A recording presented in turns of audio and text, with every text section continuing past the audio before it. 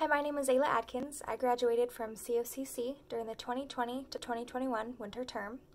I'm going to read a poem I wrote while taking Writing 242.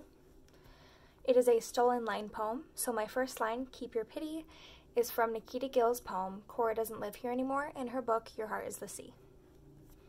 My poem is called, "Is This What We Call Sisterhood?" Keep your pity, she doesn't want to see the sympathy that drapes your eyes. Keep your pity, she doesn't want the coddling that you so willingly provide.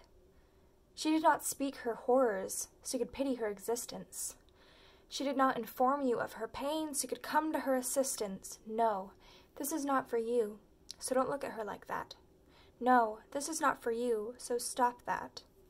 Stop spitting vile lies from your tongue when your ego experiences deprivation. She doesn't want your pity, she isn't looking for your attention. Don't mock her pain, because this isn't for your entertainment.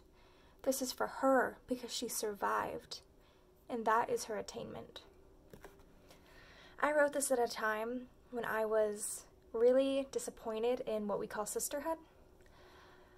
I think that we should support, respect, and protect those we call sisters, brothers, and our favorite they-thems. So thank you for listening.